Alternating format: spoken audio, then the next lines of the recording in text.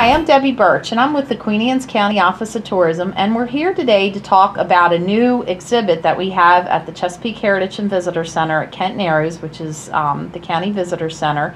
It's a quilt exhibit, and it's quilts from the Queen Anne's County Quilt Guild. And here to talk a little bit about the exhibit and tell us also about the Guild and some of the things that they are doing now and things in the future is Pat Wood. Hi, Pat. Welcome. Thank you. The exhibit it's beautiful. I was stunned when you all brought it in. I was expecting a couple quilts, and there's probably, what, 12 to 15, maybe yes. more than that, quilts, and one quilted jacket hanging.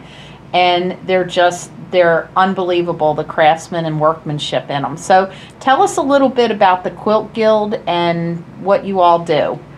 Well, our Quilt Guild started about 1988. Jeez. When a group of us got together, and we've been going strong ever since. Okay. And we are trying to let other people know about quilting, the world of quilting, and let people see all the beautiful things that our group does. It's amazing. And we do meet now at the Centreville Fire Call. Okay. Okay. The last Wednesday of the month, 7 o'clock. And anybody can come to these? Anybody can come, anybody's welcome. Okay. And let me say, we do have some men in the quilt world too today. That was interesting to hear. You were telling me that, and I think that's wonderful. Hey, they might have good eyes for doing the quilts. Yeah, mostly men do really exacting quilting. Really? Huh? Yes. Interesting. Yeah. And I know that how many members do you have within your organization? We probably have about 40 to 50 members. Wow. Okay. And not all of them come all the time, but they're still all interested. Okay. During our meetings, we have a variety of things that go on. We have speakers who come in. Okay.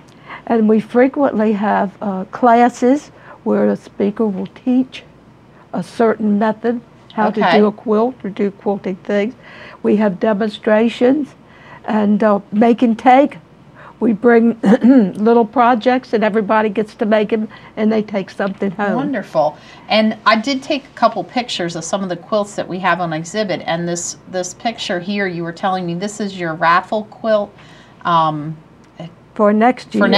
For next year. This quilt somebody made, but you all have the pattern now and you're making it to be raffled off for next year, and I have to tell you, it's gorgeous in real life, in person, whatever you want to call that. It's beautiful. But these, I just, and the names, like they said this was the Hawaiian quilt. This is Hawaiian. Yeah, I'm not sure why, but. This one's mine. Okay. Oh, I didn't know that. And it's my tribute to the Civil War. It's beautiful. And they have a list of the states that were in the Civil War written and printed on the fabric, and that's in there too. So it's fun to look at. Oh, I'm going to have to go back and take a closer look at that. The back of it, I think, is fun because I found fabric that has Civil War songs out on it. Nice. Oh, see, we need to get that where you can see both sides of it. Well, and then there's some other ones. Yes, the first one here is closest to me is Trip Around the World. Okay. That was a very popular one that is being taught around here. One lady teaches the method of how to do it. Okay. Okay. It's not just put little squares together. It's a certain way to put them together. And yeah, you were explaining some of that to me earlier, that the way that they put them together. And then there were a few more. Right. This one here, the red and pink and white, it was a block of the month. Okay. Each month you went, you got a block, and you made the block, and then you came back, put it together. Put it all together. And this lady that did this one has lovely hand quilting on that. Really? That's all hand quilted. And then there's a then there's another one it. that's just a patchwork, a sampler type thing. This is a type of a star, and this looks like a wall hanging. Yes. And wall hangings are very predominant in the quilt world today. Okay. A lot of people make wall hangings because they go quick in many cases. Right. And they're nice in the house. And then this one is just absolutely gorgeous. Yes. This is a white on white, all hand done. And you can see by the ribbons on there that she won several prizes. I want to say it was Queen Anne's County and Caroline County. I think it was two different ribbons on Right, there, right. but it's just absolutely gorgeous. And it shows the way you took the picture shows up the quilting really Yeah, nice. you can see it. And then above it, I know you all had hung those squares. They were for the seasons. Those are the seasonal squares, and I think most of those are mine. And I have a little thing to hang them on. Okay. And each season I'll change it. So there's a lot that people can do. And lastly, we have this jacket, this quilted jacket, which I would have never thought of having a jacket there, and it's absolutely gorgeous. And that's an artsy type jacket. Yes, it's gorgeous. But there's a lot there for everybody to see, and the exhibit itself will be there until sometime in the middle of August, and we're open 7 days a week, 10 to 4, so anybody can come down there. We have some information up here if they want to find out more about it, about the exhibit or about when you meet. And I want to touch on one other thing that you all are working on, and I know you brought an article in today that was in the Star Democrat this weekend. You guys are doing the Quilts of Valor for the veterans, and on your Facebook page, they have a Facebook page. They have some of the pictures and everything, but this is really, anybody can come and work on this stuff? We're going to have a day at Peggy's Sewing Center in Centreville. Okay. And during that day, anybody can come in and sew a block, or if they'd like to come in and see what we're doing and like to just sign a block for us, they can. And what the blocks that we made will be put together into a quilt. Eventually, it will be given to a veteran of one of our wars. And how many quilts have you all given out so far?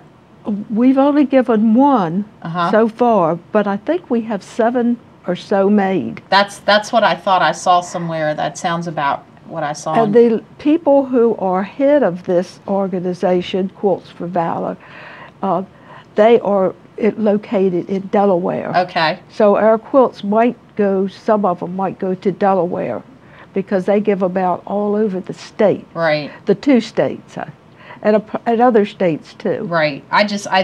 They're gorgeous. And again, if you go to the Queen Anne's County Quilt Guild Facebook page, there's some pictures of the quilts on there also, and nice article in the Star Democrat. I'm sure people can pull that up online, and that's the beginning of August. You said when you're going to be doing it? First Saturday in August. August 2nd. Okay, the first Saturday at Peggy's Sewing Center right in Centreville. Right. Well, Pat, again, I thank you for coming in, and I'm just tickled to death with how these quilts are. They're just gorgeous, and I would, tell everybody, please come and see them and drop in to see the quilters in action. Yes.